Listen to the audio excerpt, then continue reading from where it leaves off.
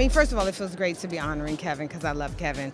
But also, it just feels great to be at the Kennedy Center. Like, I remember coming here with my mom, you know, coming to see shows. And I don't know, it feels really tremendous to be able to be back in my city and be on the stage. Why does Kevin deserve the Mark Twain Prize? He doesn't, no.